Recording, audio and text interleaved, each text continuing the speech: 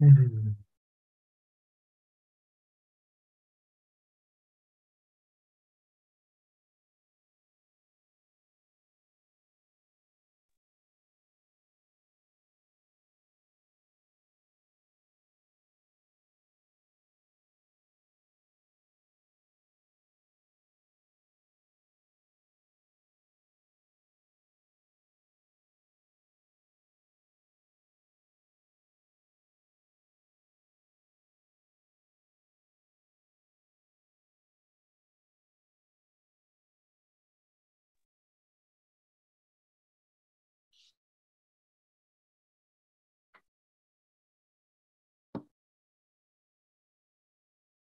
All right, good morning, everyone. Before we start, do you have any question?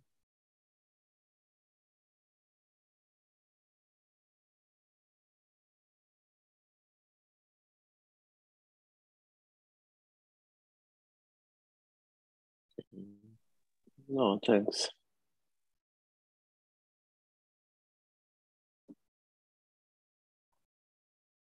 All right, good morning, everyone.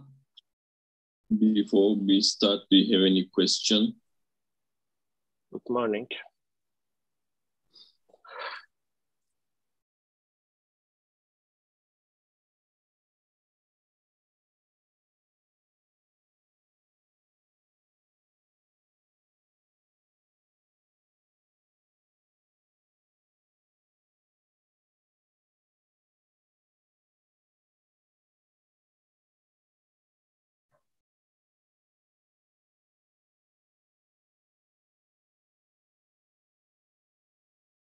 Well, okay, then let's start. So last time we were doing this real life applications. We were modeling some real life problems using first order linear differential equations. Let's do one more example with that. Now we'll continue with existence uniqueness problems.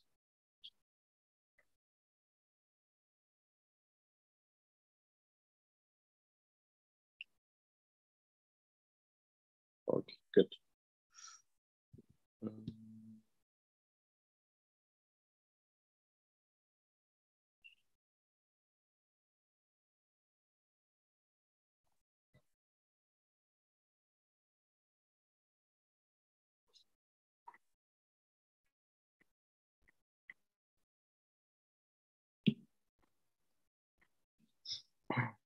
Okay, we'll start in a minute.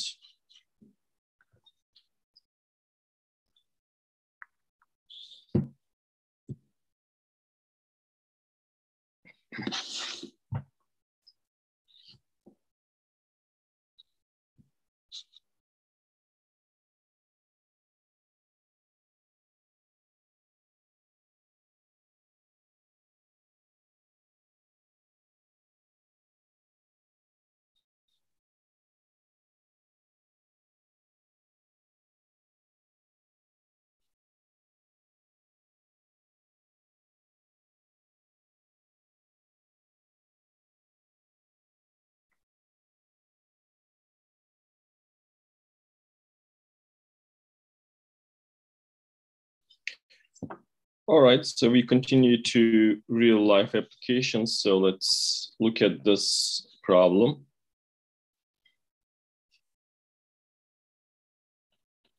This is lecture 4.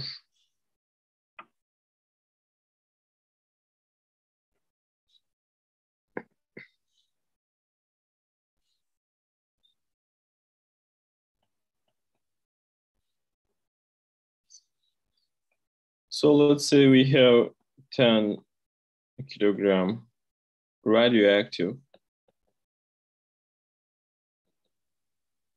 material,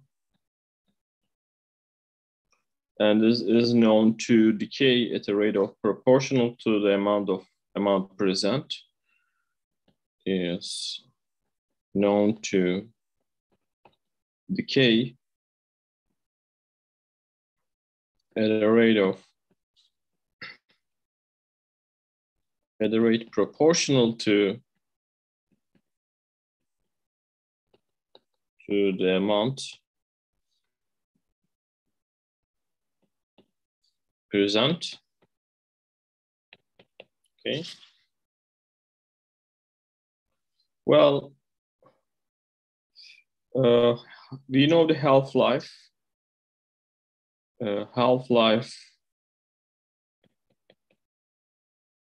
of this material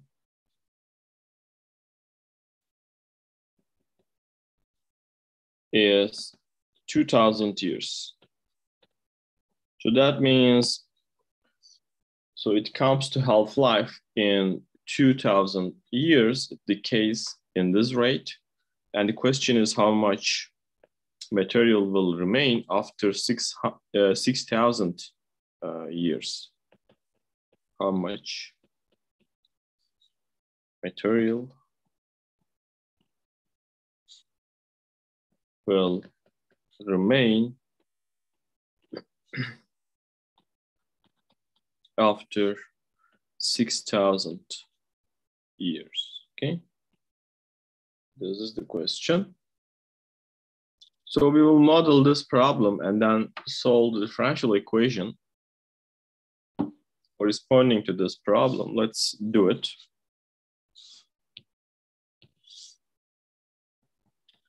Let's say Q of t here, it represents the amount present. Okay. So the amount of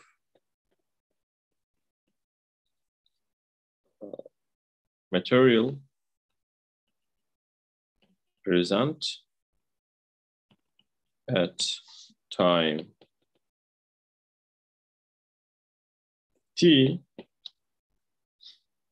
Now it says this amount decays here, it decays at a rate of proportional to the amount present. That means basically the change in the amount here, Q, is proportional to the amount itself. The change is given by the derivative. So that means basically dq dt, this is the change in the amount with respect to time. It's proportional to the amount Q. So that means there is a constant here, K, or maybe let's put here C, okay, times Q of t. Here C is a constant. It's a negative constant, but we are not really interested in here because we will find it explicitly, okay? C is a constant. At the end, we will see that it's a negative constant because the amount decays. That means the derivative is negative, okay?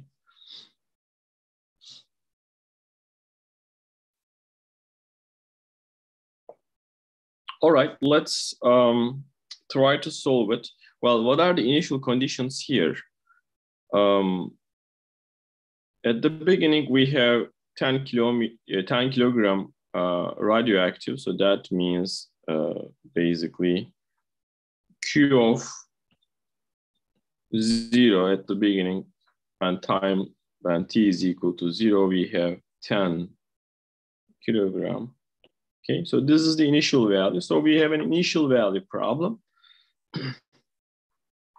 We also know that half-life of the material is 2000 years.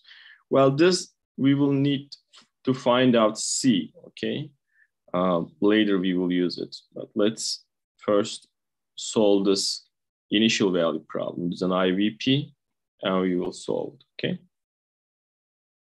But it's a simple IVP. It's separable, so you can write it like this. dq over q is equal to c times dt, then integrate, basically, and we get simply what? ln q is equal to c times t. And from here, let's take the exponential of both sides.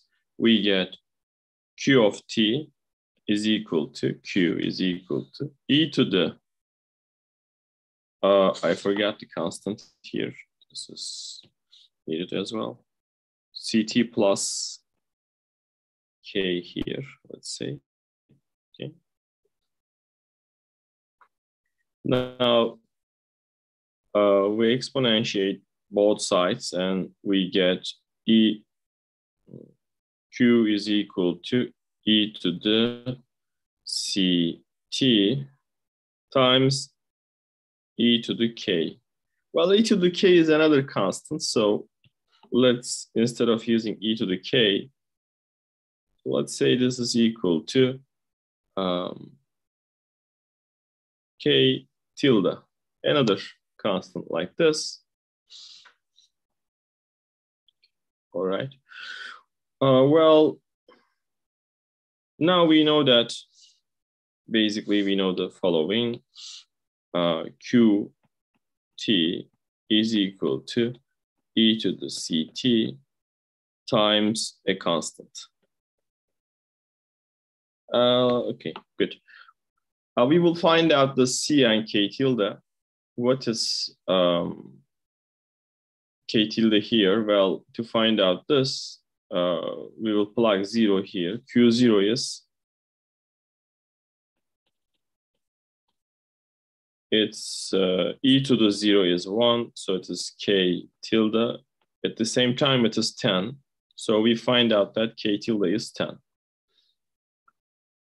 And we know the half-life. Half-life is 2,000 years. That means when it decays to 5 kilograms,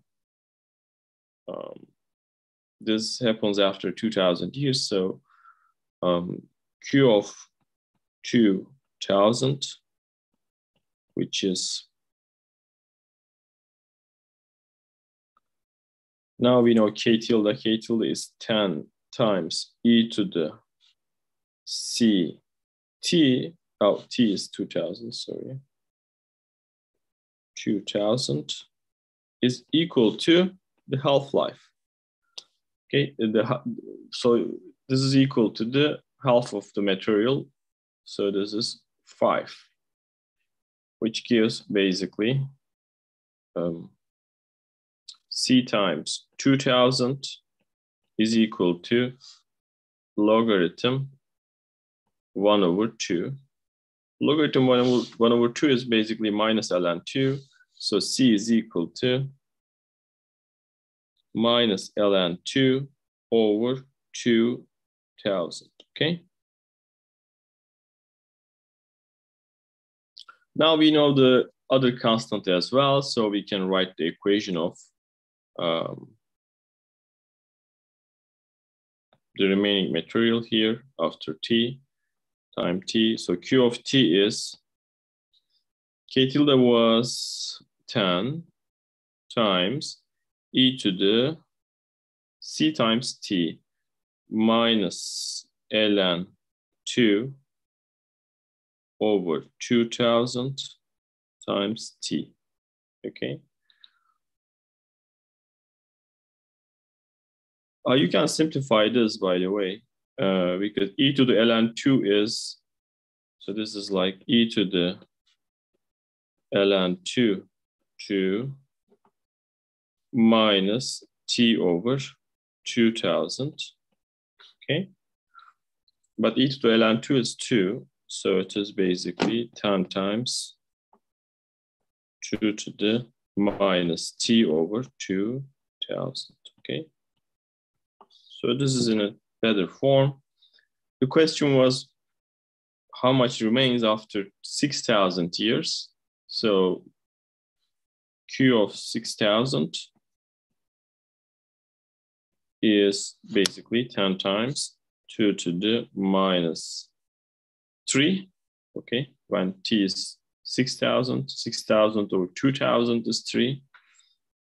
So we get that. So basically this is 10 over 8 kilogram remains after 6,000 years.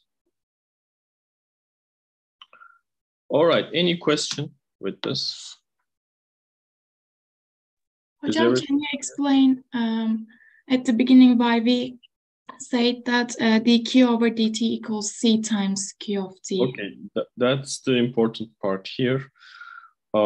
It's given in the question. It says the decay here, okay? The decay is proportional to the amount present. That means decay means the change in the quantity, okay? Change in the amount, it's proportional to the amount. So this is the change, decay, okay? So this is the decay rate in Q. It's proportional to the amount. So this is the amount of the material, okay? So proportional means they are dependent to each other by a constant, okay? It's a multiple of the other one by a constant. So we have a constant C here, all right? Thank you, Hocam. Any other question?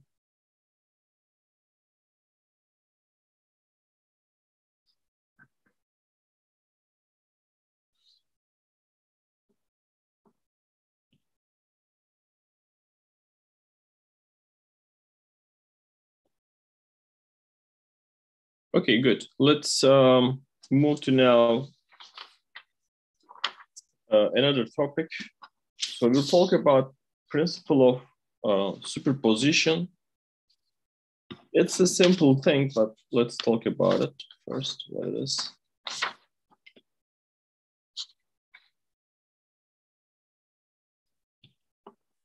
So in these equations, our purpose is to find a solution at some point. Sometimes we get several solutions, and then using the several solutions, we will get the general solution. And what you do is you combine these particular solutions to obtain a general solution. Well, and for this, we use this principle of superposition.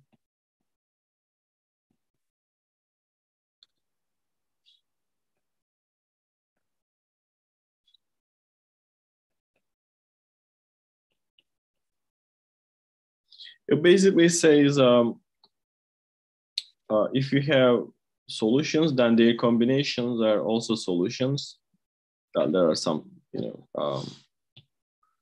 assumptions. Let's talk about this with details.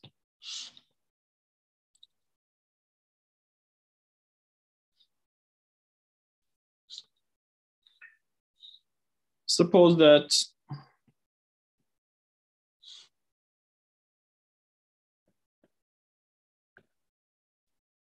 we have F1, F2,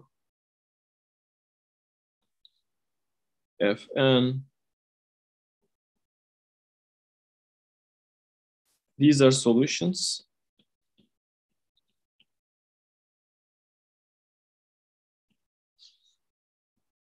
Of the first order linear ODE like this. Y prime plus Px y is equal to Q of x. So we have n many solutions of this first order linear differential equation. Okay. Let's give a name for this star to refer later. Then any combination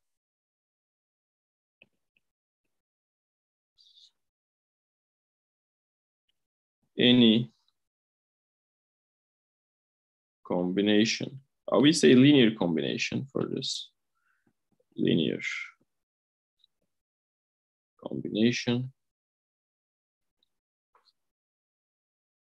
Like this, F is basically the sum of these functions with some constants, okay, as a coefficient. Ci f of I is from 1 to n. Here, what are Ci's? Ci's are constants, and they sum up to 1, okay, where this CIs are constants and they sum up to 1 is also a solution of star, okay? So we have a requirement here, the coefficients, okay, the constants, they must sum up to 1, okay, to get a solution, another solution of this star. We have more than that. Moreover,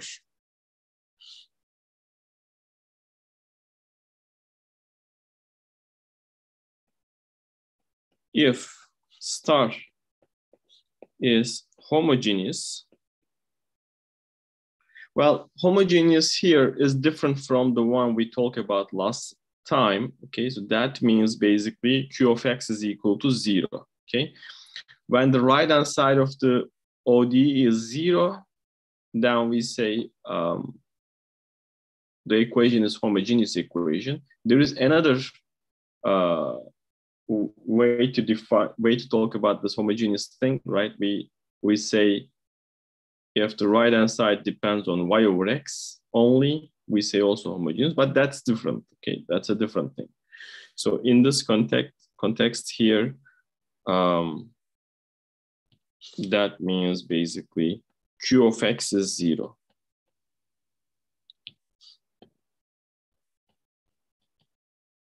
If this is 0, then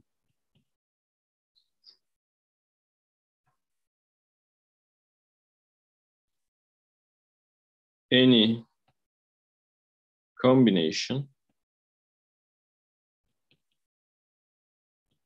without any conditions on CI now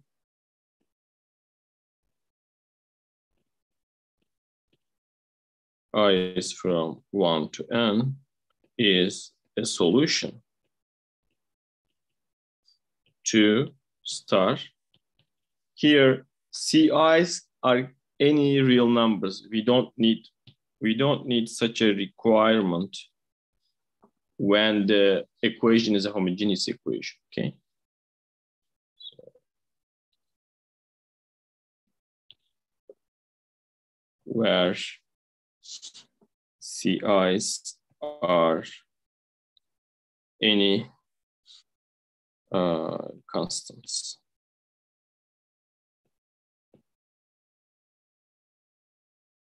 All right.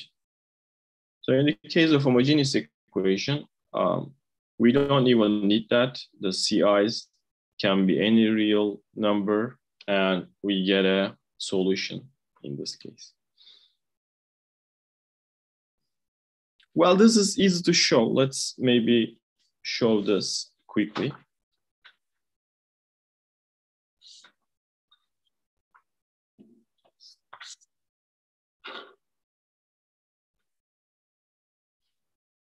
Let's prove this. Proof. So basically we start with some solutions here. We say we have these solutions, and using this, we will show that this one is a solution as well. Okay.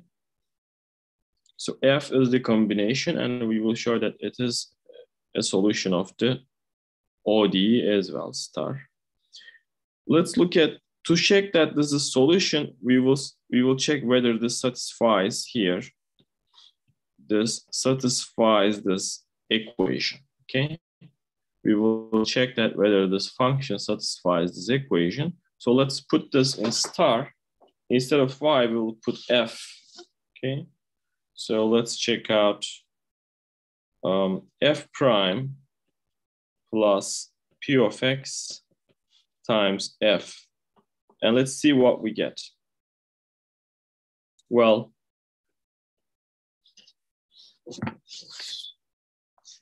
this.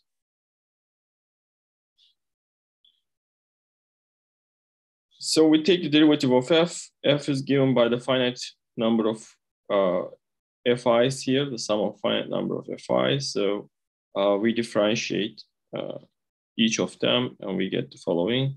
The sum of Ci Fi prime, I is from 1 to n, okay, plus P of x times f. F is again the sum, so it's going to be Ci times P of x times f of I. I is from 1 to n.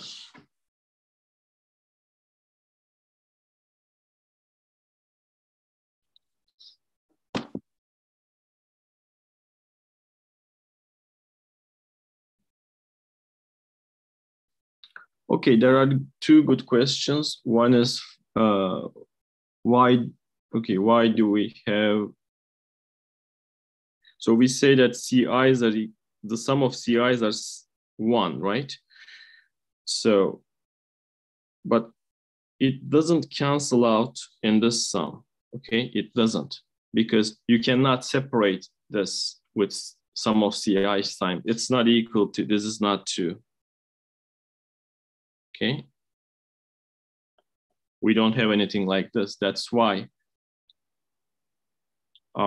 we need to write Ci's, okay? All right. The other question is another good question, which says, there are different solutions here. That means it is not an initial value problem. That's correct. It's not initial, it's an ODE, but we don't have any initial conditions. So that means we have infinitely many solutions usually, okay?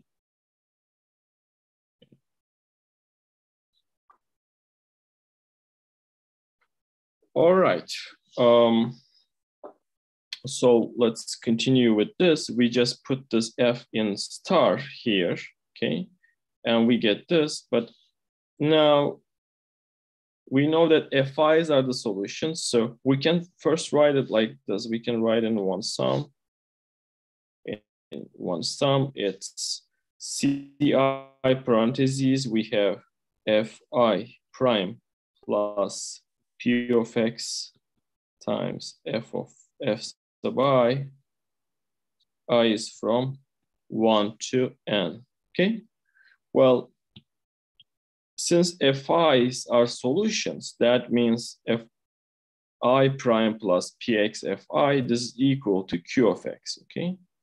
Equal to Q of x, since Fi's are the solutions of star, okay? Since we have this, it's equal to Q of x.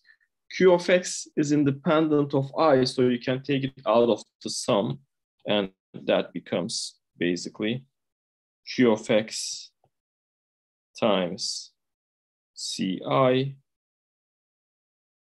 But we assume that this is basically 1, okay?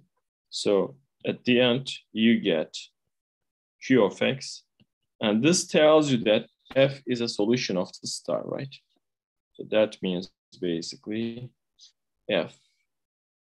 Remember star here above, okay? So F is a solution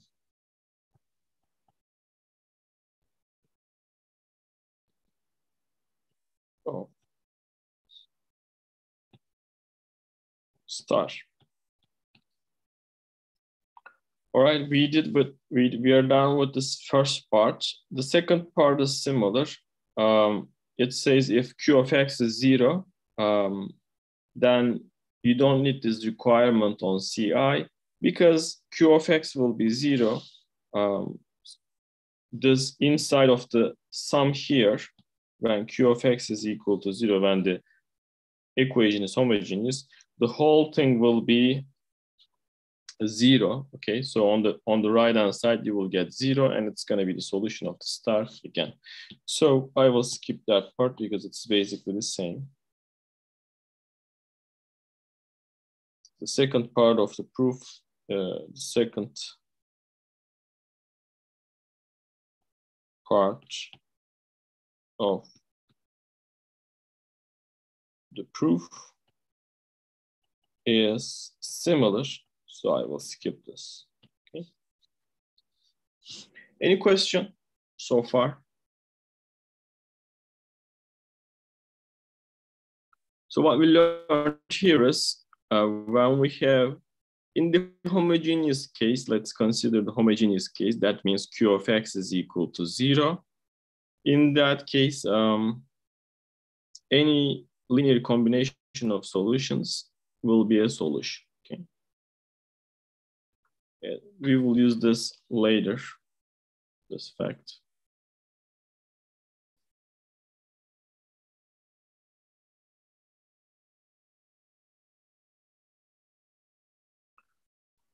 Well, let's now talk about existence uniqueness theorems. So this is chapter 2.4 in the book.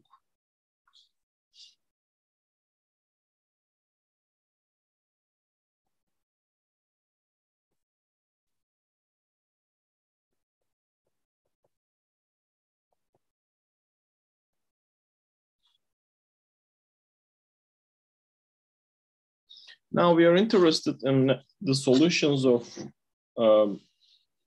differential equations. We would like to know whether they exist, and if they exist, like to know whether they are unique solutions. We can do this by solving explicitly, but sometimes they are not easy to solve, or they're impossible to solve. But you still know whether there exist solutions, okay, by these theorems. So basically, without solving it, we would like to know whether there's a solution or not, and whether the solution is unique or not, okay? The first one is here for linear, first order linear ODE. Existence uniqueness theorem for first order linear ODE. Okay. Well, in this case, we have the initial value problem. The initial value problem, which is y prime plus p of t times y is equal to q of t. Initial value is, let's say at t0, it's equal to y0. This has a unique solution. Unique solution if the coefficient here p and the non-homogeneous term here q, pt and qt, these are continuous.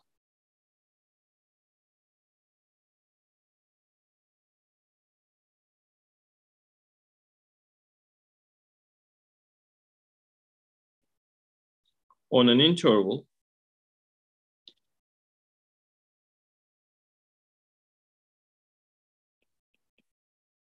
around this t0, interval I containing t0. Okay, so t0 is here, the initial value is given at t0, okay, at this point. At this point, near this point, if P and Q are continuous, then there is a unique solution, okay? So we have like this, there is here T0, and around this T0, we have an interval like this, I.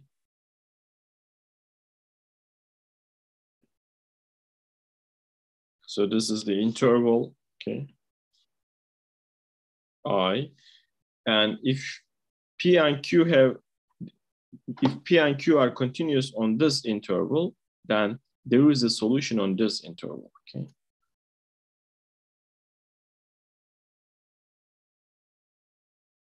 Okay, there was one question. How do we split the sum in the previous proof? Let's go back here.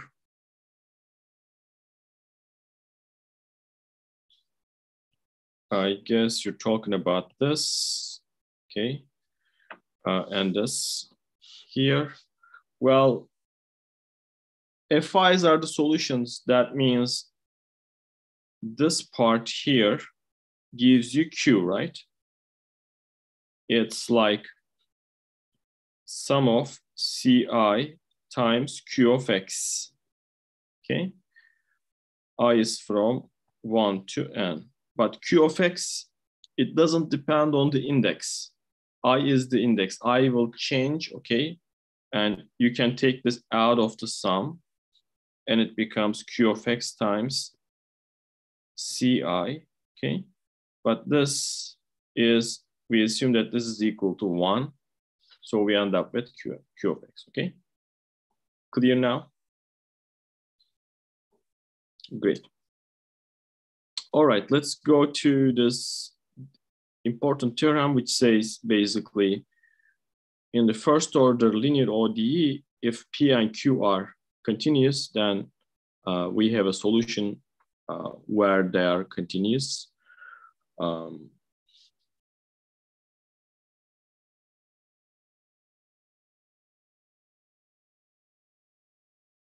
proof.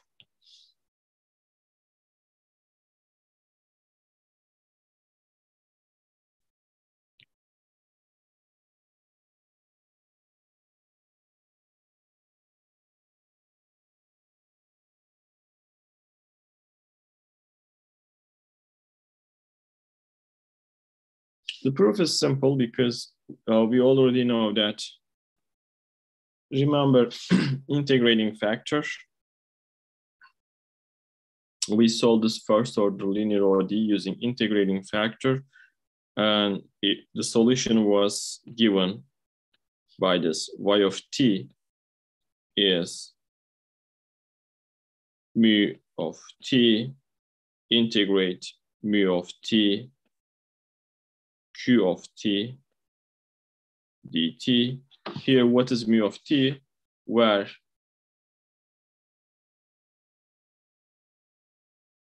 mu of t is e to the integral p of t dt, okay? That was the integrating, is the integrating factor.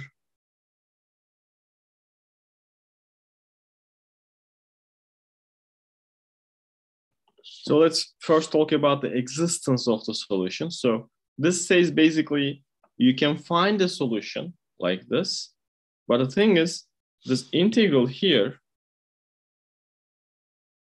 is it here, does it exist? That's the question, okay? Because not all functions are integrable. Sometimes you cannot integrate. There is no integral of the function.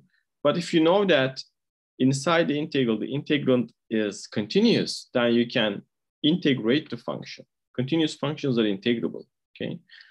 And here we assume that Q of t is continuous, P of t is continuous. Then since P of t is continuous, mu is well-defined because you can integrate P of t, okay? Since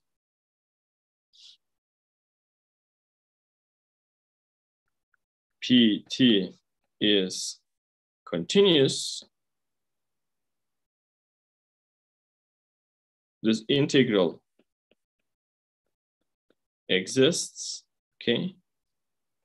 Hence, mu t here exists and continuous. Mu t is continuous and it exists and it's continuous. Well, now mu t is continuous and qt is continuous, so yt exists, right? Then integral mu t qt dt exists, thus yt exists. Okay. So we basically show the existence of the solution using integrating factor.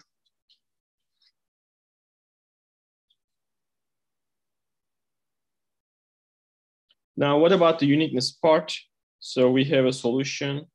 From this integral, there are many solutions, right? Because we have a constant, free constant. So let's say, for instance,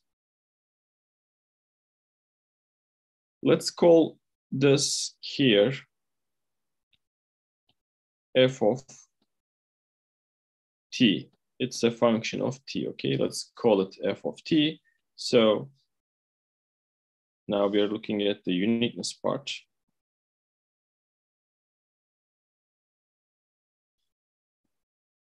Part of the proof. Y of t is equal to this integral here. When you integrate, you get an antiderivative f of t plus a constant. Okay, so it's like this f of t plus a constant over mu of t, right? In this form, we have many solutions here. C is any real number. And you can choose any C and you get a solution. But we have an initial condition which says at t0 we have y0. So at t0, y t0 is equal to f of t0 plus c over mu of t0. This is equal to y sub 0. And from here, you get that c is equal to mu of t0 y0 minus f of t0. So this determines c uniquely, right? There is only one such c, and thus c is unique, constant, and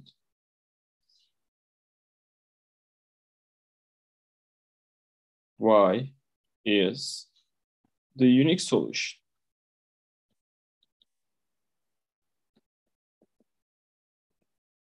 Of the ODE star, okay? So here we established the uniqueness part as well by using the initial value, and we are done. So basically what we learned here is when you have a first order linear ODE with continuous coefficients, then you have a unique solution.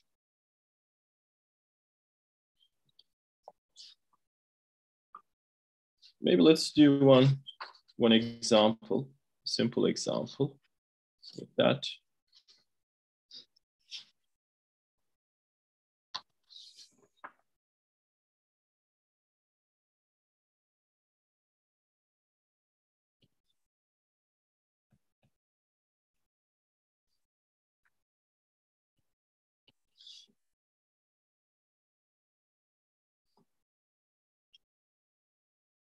Find the largest interval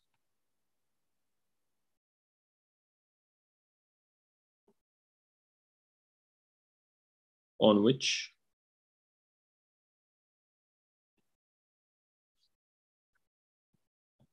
the initial value problem given by this 4 minus t squared y prime minus 2 y is equal to arc tangent t. The initial value is at -1, y is equal to 3. Show that this, find the largest interval on which this IVP has a unique solution.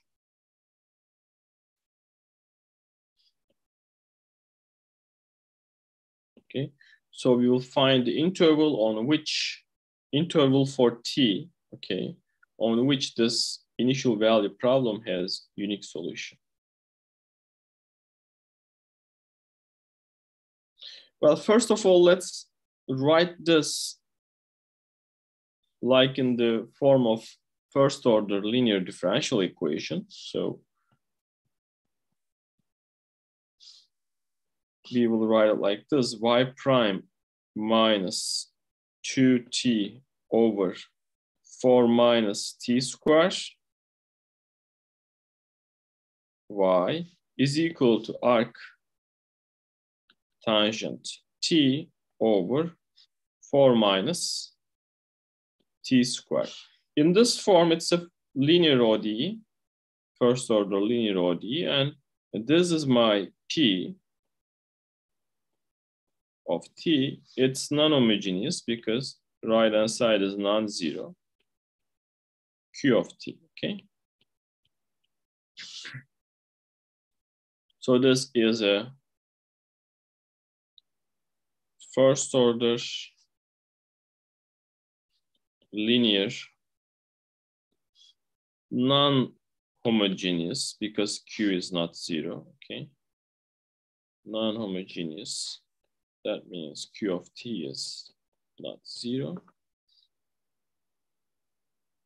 Equation, differential equation, okay? And the theorem says if P and Q are continuous on an interval, then there is a unique solution on this interval. The initial value is what? Initial value here is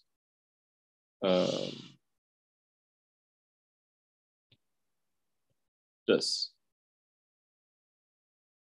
So around -1, we will find an interval where these functions are continuous, okay? Okay, there is one question here.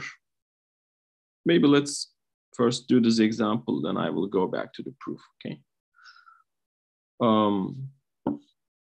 So here we will find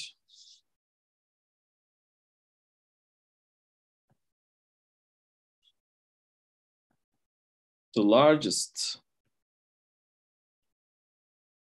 interval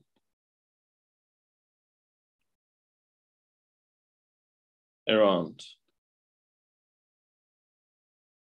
t is equal to -1, on which P and Q are continuous, okay? They are both continuous functions. So what are the discontinuity points here for P and Q?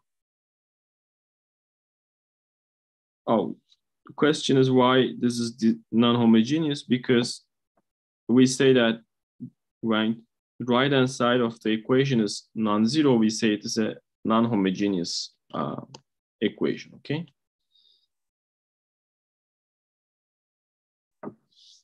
All right, so let's look at this real line here. We have basically -1 here. Around -1, we will find an interval where these two functions are continuous. The problem points are, well, Q and P here. Arctangent is continuous everywhere, okay? So the only problem is when the denominator is 0 here. These are discontinuous at t is equal to ±2, right? When 4 minus t squared is equal to 0. Well, -2 is here. 2 is here, okay? So that means basically you can go from -2 to 2 here, containing -1. So this is the largest interval, right?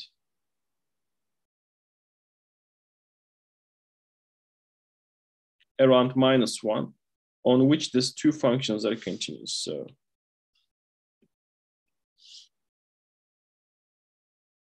by existence uniqueness theorem, this ODE here, let's call it star here, okay? Star has a unique solution on the interval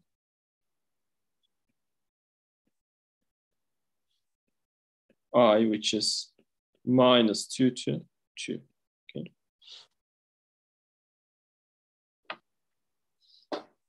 Any question? All right, let's see here. So let me explain the thing and the proof here. There was one question. Here, I guess. Oh, well, this part. We say since P of t is continuous, integral exists. Well, this actually follows from fundamental theorem of calculus. It follows from calculus. Remember that if you have a continuous function, then there is an antiderivative of this function. It was fundamental theorem. That's why we have here. This exists, okay? Antiderivative exists because P is continuous, okay? Then let's look at mu of t. So in mu of t here, we have this one, but we know that it exists. There is an antiderivative. So this integral exists. So it exponential e to the something. Mu is equal e to the something. So mu exists, okay? Fundamental theorem also says that this antiderivative is actually differentiable. So it's continuous, okay? So mu of t is also continuous because integral of p is continuous. That's why we have this, okay? So basically we use the fact that continuous functions are integrable in this proof. All right, any other question or comment?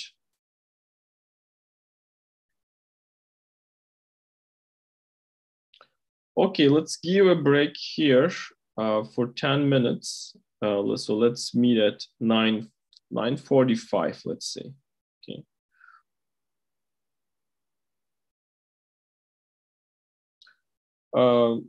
Okay, there is one more question here. Maybe let's point out this one as well.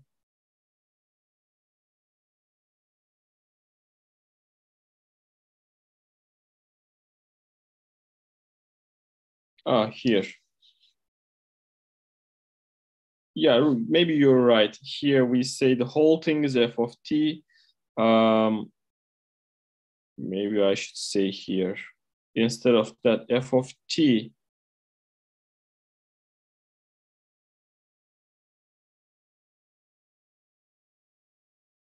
is an antiderivative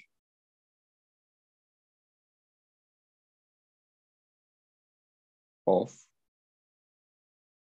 mu times q, okay? It's an antiderivative of mu, so this integral here represents the family of antiderivatives. That's why we have plus c, right? That was the question. So if you say this f, how does it become f plus c? Well, f of t is an antiderivative. It's a particular antiderivative, one of those. And this integral represents the family of antiderivatives. So you add a constant to f of t to get this family, okay? All right. See you at 9:45.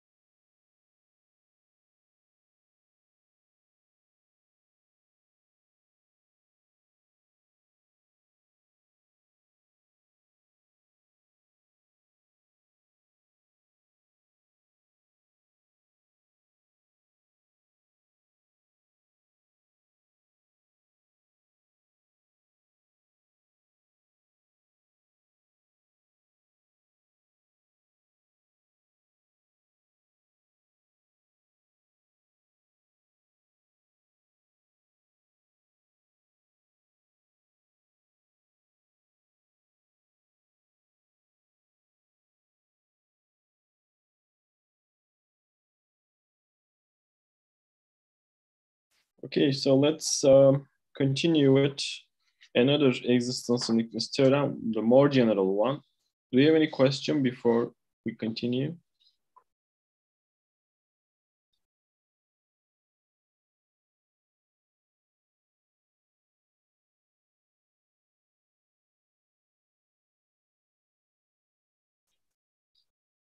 Well, remember the existence uniqueness theorem here. That was for first order linear ODEs. Now we have the existence uniqueness theorem for nonlinear first order ODE. This is existence uniqueness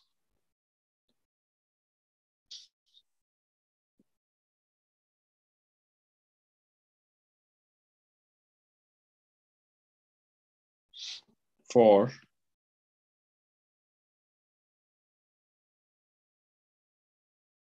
non-linear first order differential equations. Ordinary differential equation, okay? Well, what it says basically a similar statement, but now let's say we have, so we consider the initial value problem. Consider the IVP given by this dy dt is some function on the right hand side, fty.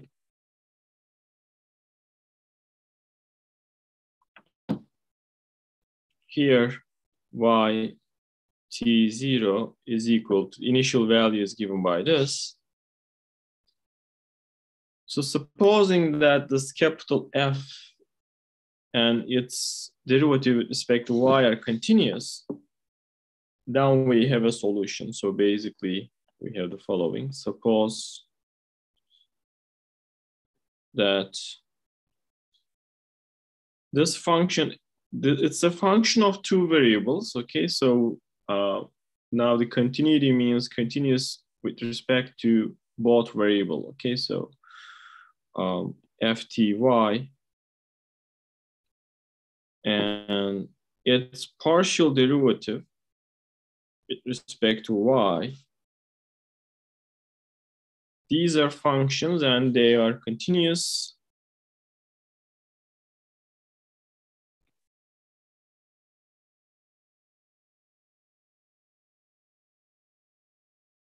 On a rectangle.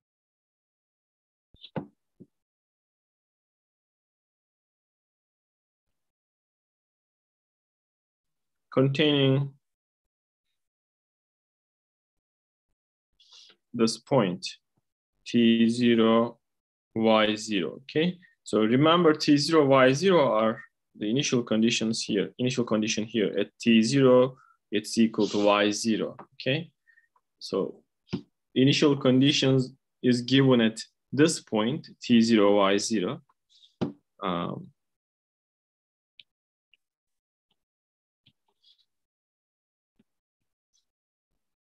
Containing the point, let's say, the point.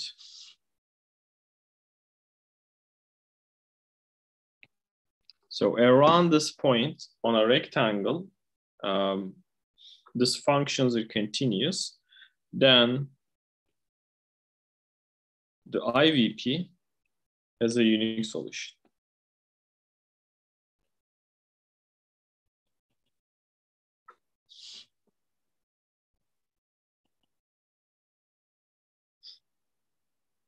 Unique solution around this point, t0, y0, around the point, let's say.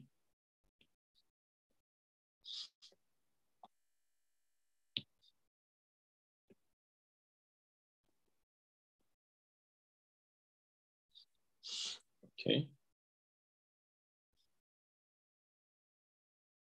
So this is the statement of existence uniqueness theorem when we have nonlinear equation. In that case, we look at the right-hand side and its derivative with respect to y near the initial value, okay? So near the initial value, if these functions are continuous, then the initial value problem is a unique solution around the point. Well, let me draw a picture for this. So let's say we have this point here, t0, y0. So around this, there is a rectangle, means the following. We have a rectangle like this, okay? And in this rectangle, those two functions are continuous, okay? So here, f and derivative of f with respect to y continuous. Then the IVP has a solution inside this rectangle, not in the whole rectangle. It might be a smaller, there is maybe a smaller rectangle like this. And on the smaller rectangle, there is a solution, okay? There is a unique solution to IVP, okay? The theorem says this.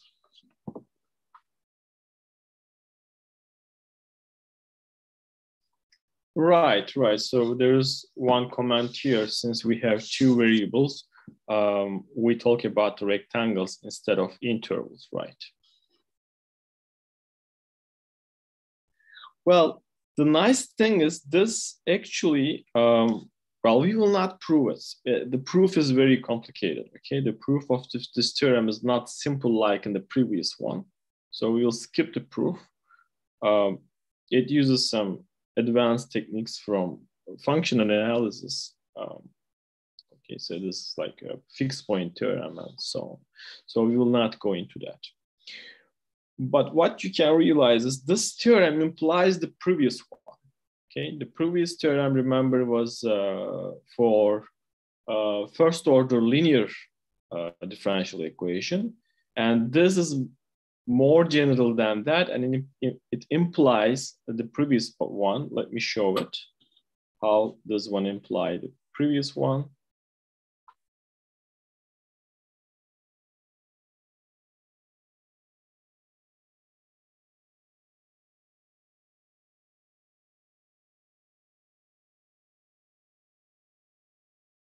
Well, there is one question. So why do we take a rectangle instead of a circle? The reason is rectangle, you can write it like this, for instance.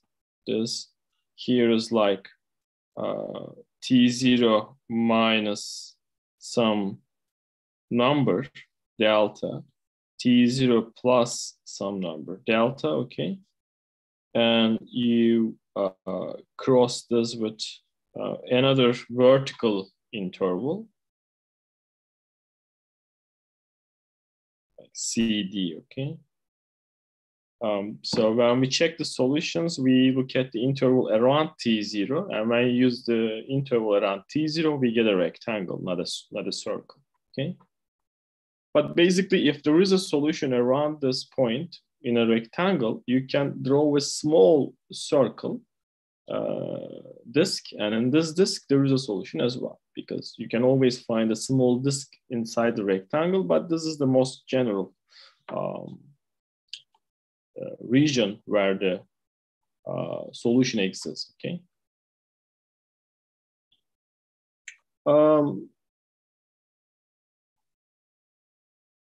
Oh, there is another question. Why do we take derivative with respect to y? That's not trivial. It's not something you can explain easily, okay? You can consider this a black box. But at least, let's see what we get. Maybe this will explain why we get the derivative with respect to y. Let's consider the linear first order linear differential equation.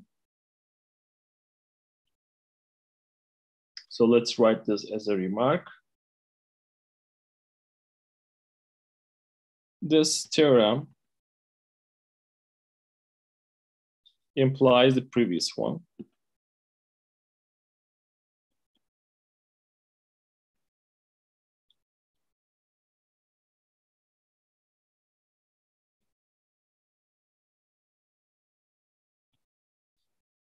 So let's consider in the previous one, we had some like this, dy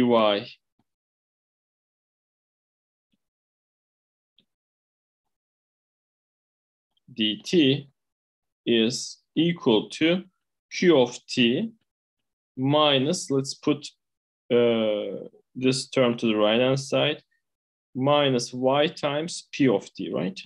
This is the first order linear ODE. So you can say this, the whole thing here is a function of t and y, okay? Like in the second theorem, this one, like this one, okay? Well, now what is the derivative of capital F with respect to y?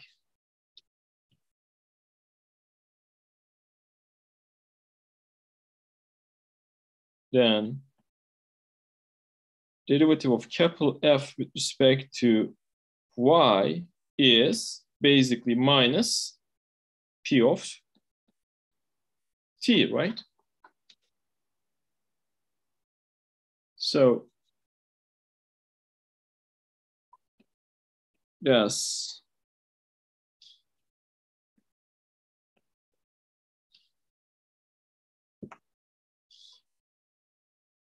if p of t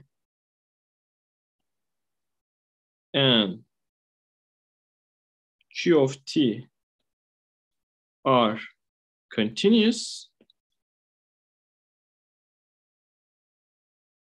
then what? P and Q are continuous means partial derivative of F and F itself, they are continuous, okay? Then this, because it is basically minus P, so P is continuous, minus P is also continuous, okay? This is minus P. And F is basically Q minus Y times P. Since P and Q are continuous, Y is also continuous, and we get Q minus Y times P is also continuous.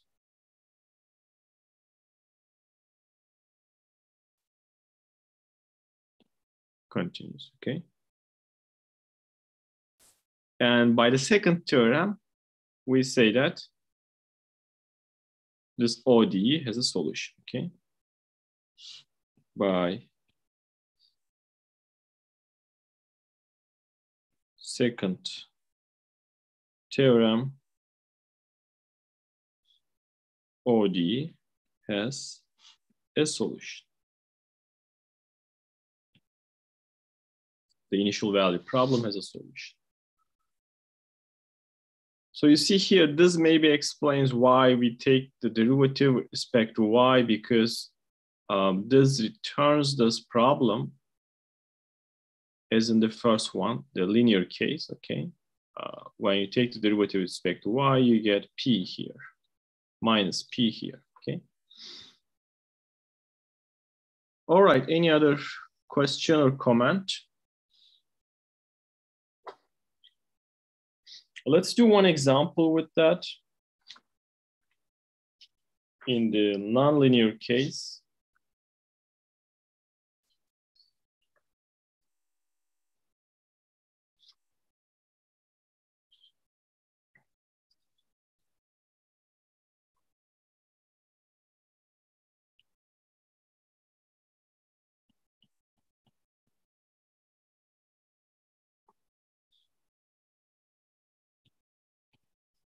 All right, let's find,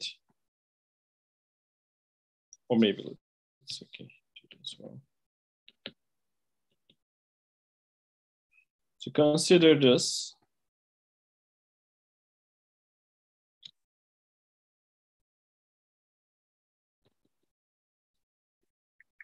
Y prime is equal to y to the 1/3. Okay, so this is a nonlinear first order ODE. Okay.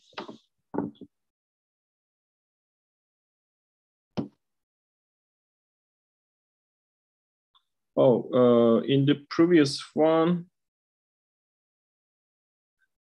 the solution here is not unique because initial value is not given. If you plug, maybe let's plug initial value, then it becomes better. There's a question, is this solution unique? In the previous one, the theorem says it is unique because we have initial value, okay? So it's a unique solution. In the remark, we didn't put any initial value, so maybe let's put here y t0 is equal to some number y0. In that case, we have as a unique solution, okay?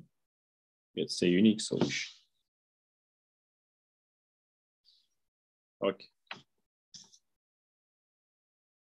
Without the initial value, it's not a unique solution. With the initial value, theorem says it's a unique solution. Now we consider this differential equation, and the first question is this: is there a unique solution?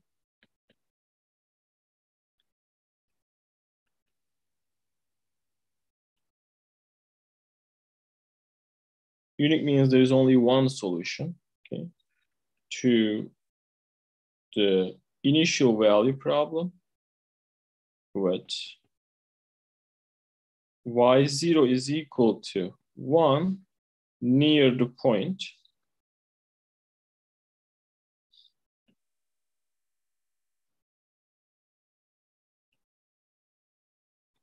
zero, 1, okay? Do we have a solution near this point? Unique solution.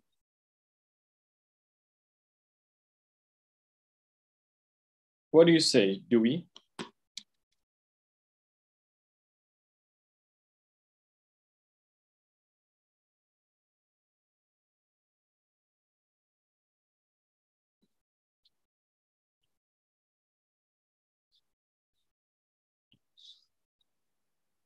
Well,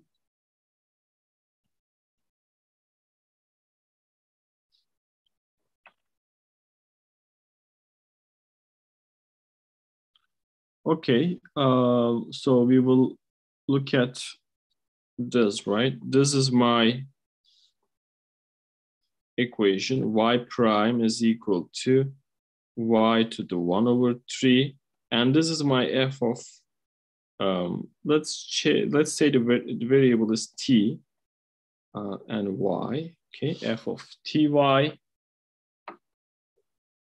and the point is 0, 1 at y is equal to 1 at 0. Okay, when t is 0. So we need to check f of t. F of t is continuous, okay, and its derivative with respect to y. So f of ty, which is y to the 1/3, is continuous everywhere.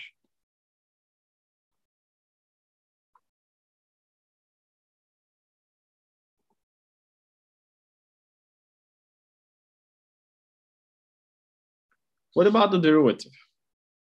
F sub y, derivative of f with respect to y, it's 1/3 times y to the -2/3.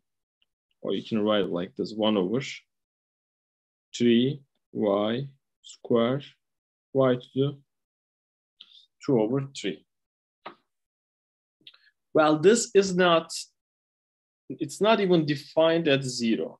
At 0, right? This is not defined, so it's not continuous at 0.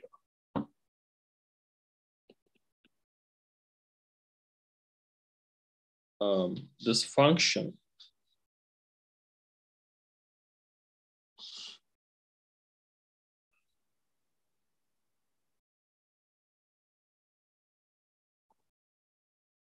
is discontinuous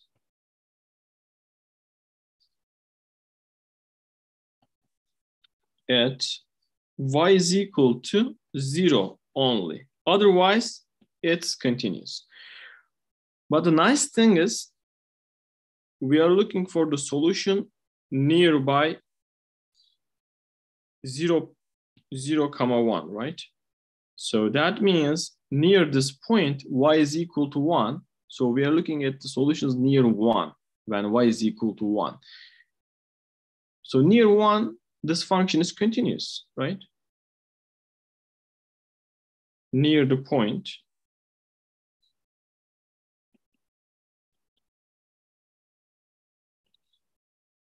0, 1. Be careful here. Y is 1, xt is 0. Okay. Y is not 0, y is 1. Okay. So this is the y component. This is the t component. Okay. So near this point, f sub y, which is 1 over 3 y to the 2/3 is continuous. It's continuous. Then the theorem, the previous theorem says what? There is a solution, unique solution to this initial value problem near this point. So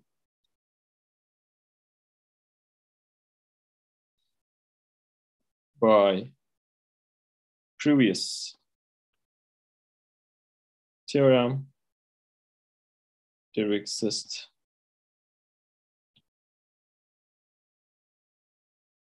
a unique solution to this IVP. Okay. So we check f and its derivative with respect to y, and they're both continuous near this point, initial value. Okay. And then we have a unique solution. Let me give an exercise for you. Find this unique solution, okay? It's you can find it in this equation because it's a separable equation, so you can do it easily. Find the unique solution.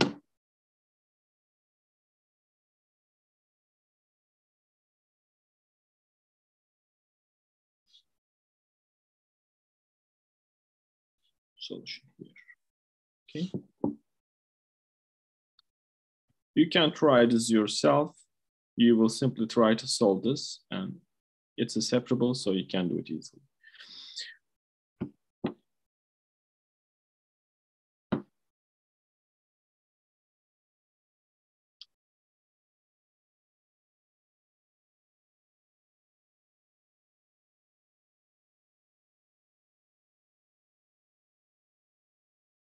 Yeah, there is one solution given here. Is it 3/4 y to the 4/3? I guess it is y to the,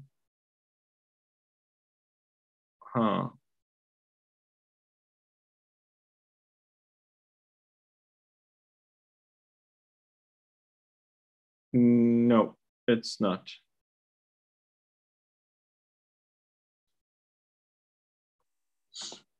It should be something like this. Maybe let me write the answer here.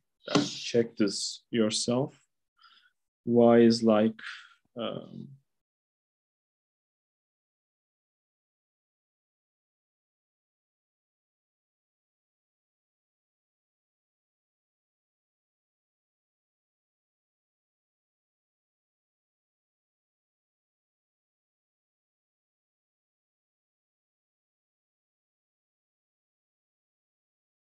This should be the answer, okay? Check this yourself.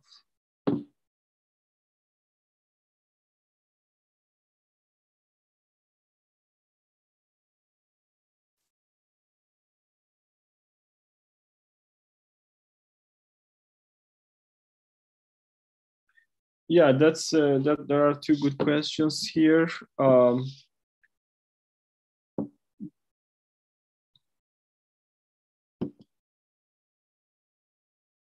Right. If y is equal to 0 at some point t, then there is, well, we cannot say that there is no solution. This is one-way theorem, okay? But we can say that if y is equal to 0 at some point t, in that case, we cannot use the theorem, okay? So in that case, there may or there may not be a solution. But theorem doesn't guarantee the solution if y is equal to 0.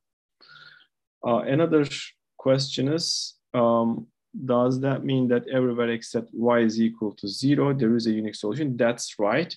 Whenever y is different from 0, near that point, there is a unique solution, right?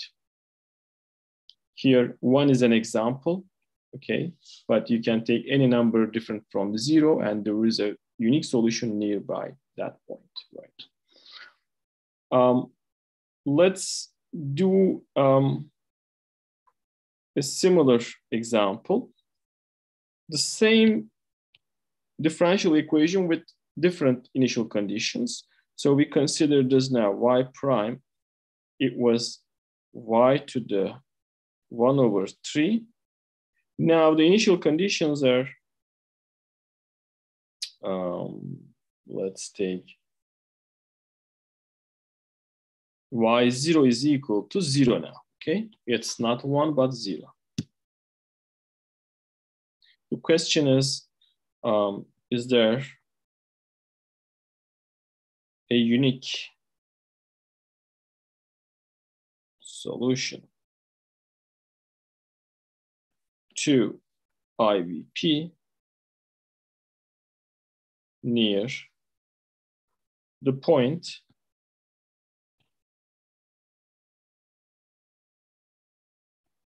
origin? Now the point is 0, 0. So near this point, do we have a unique solution? Well, again, this is the same equation. F of solution. F of xy is y to the 1/3. We don't have any problem with that. It is continuous everywhere, okay? Is continuous. Fine.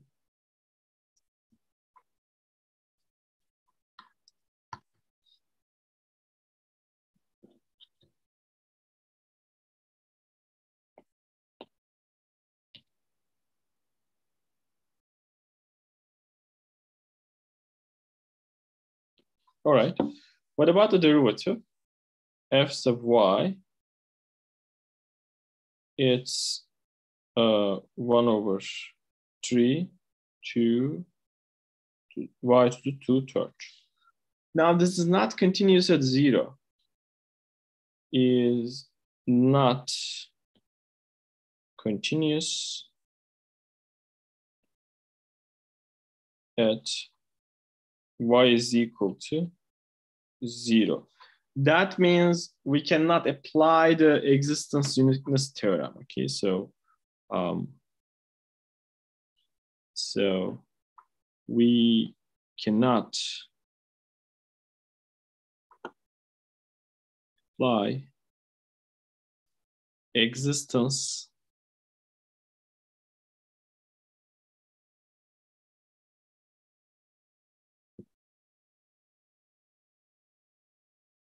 uniqueness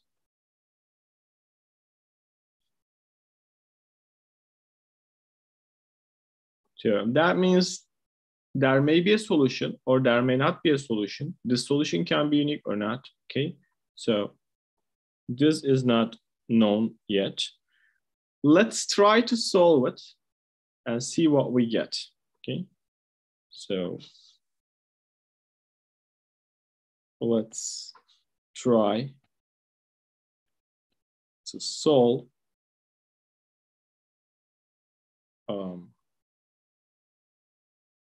let's call it star here, okay? Star. So we will try to solve this.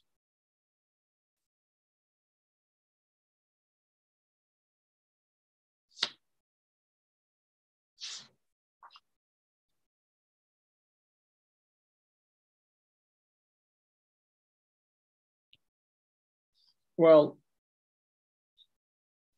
the equation is dy over dx or dy over dt. So right, so this is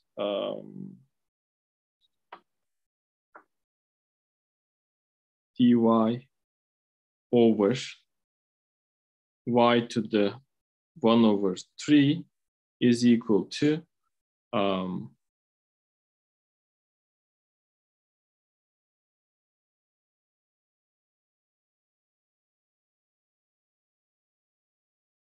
dx, let's say, and you integrate. All right. Well, left-hand side is basically y to the minus 1 over 3. So it's going to be y to the 2 over 3, 3 over 2 is equal to x plus a constant c, let's say. X or t, maybe let's use t because earlier we say it's t. It doesn't make too much difference, but let's be consistent here. T plus c, okay? So from here, we can find the initial value. When t is 0, y is equal to 0. So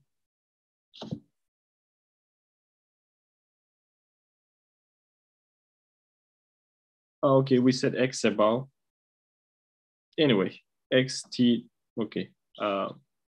It doesn't make too much difference, but yeah. When t is equal to 0, y is equal to 0. So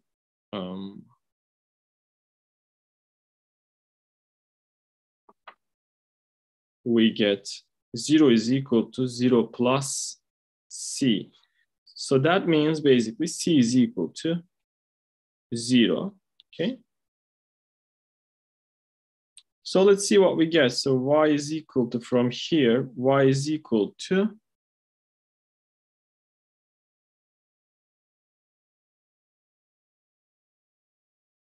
2 over 3 t to the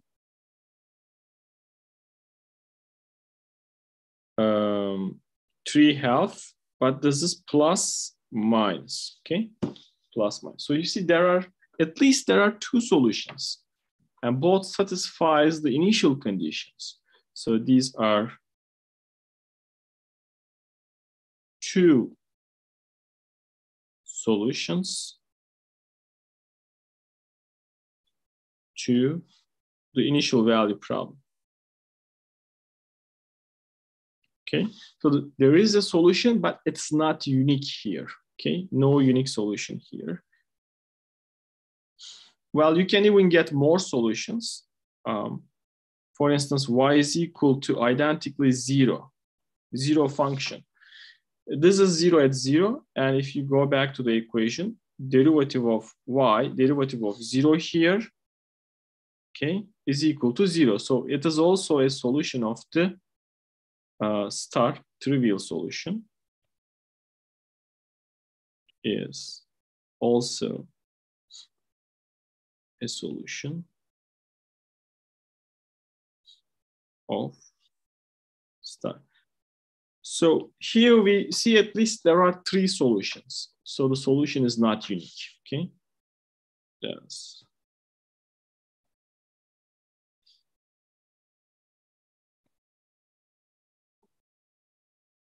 The IVP star doesn't have a unique solution.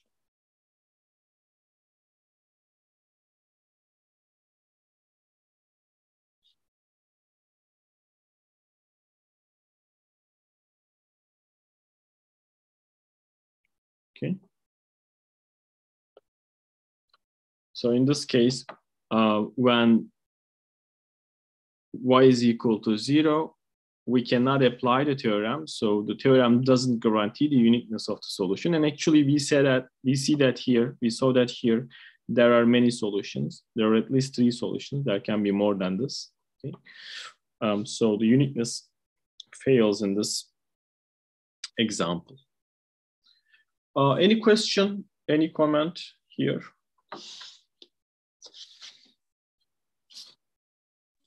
Hocam, when we were taking the partial derivative with respect to y, can you show that part again? You mean this? Yes. Well, here, this is my f, right? It's a function of x and y.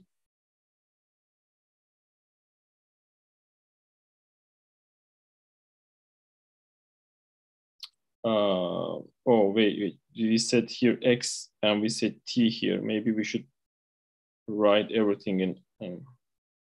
Anyway, I will correct this later. But so this is a function of x and y, and we differentiate this with respect to y. Basically, you differentiate this. Oops, sorry. You differentiate this function with respect to y. Y is the variable, okay? So what is the derivative of this? 1/3 comes from y to the 1/3 minus 1, okay? This is it. Oh, wait, did I do wrong? It should be 1/3, yeah. Maybe you're right. This, but it doesn't change anything, but this should be here, okay? Yeah. All right.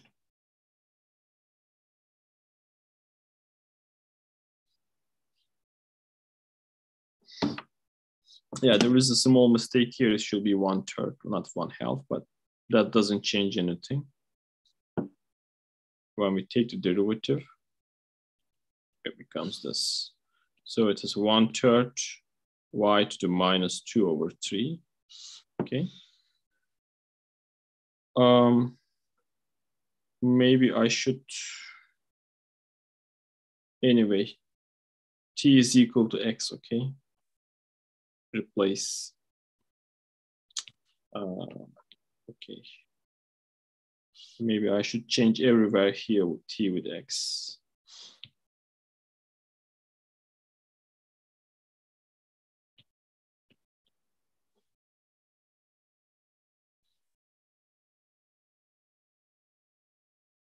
Because we use x here, not t.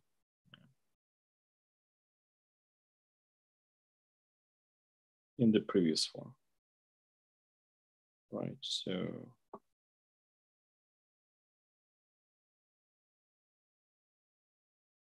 This should be x, this should be x. Yeah, I guess that's it. All right, there is another question. I couldn't catch the difference between the problem 1 and 2. The one we have a unique solution.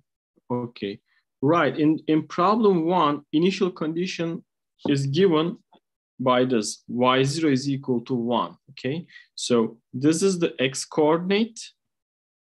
This is the y coordinate. Okay, so near the y coordinate, y is equal to 1.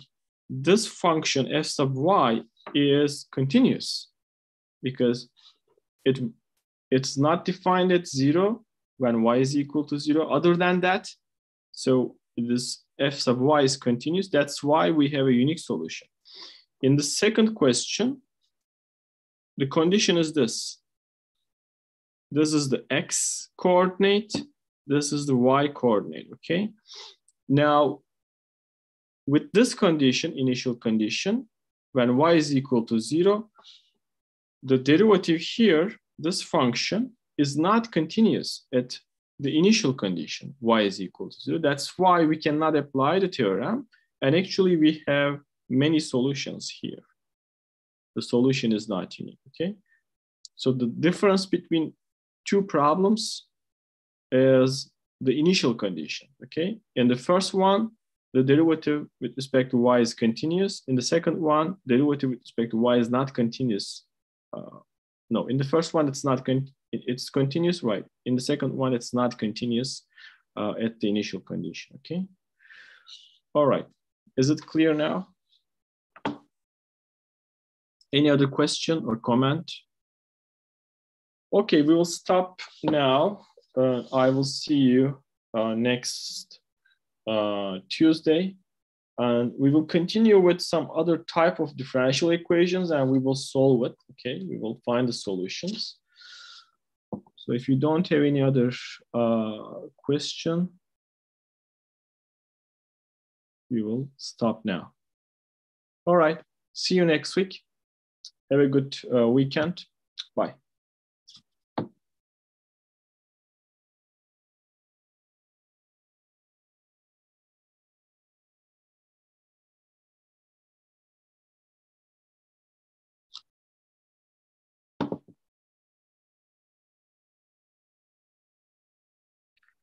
I'm not in the office right now. So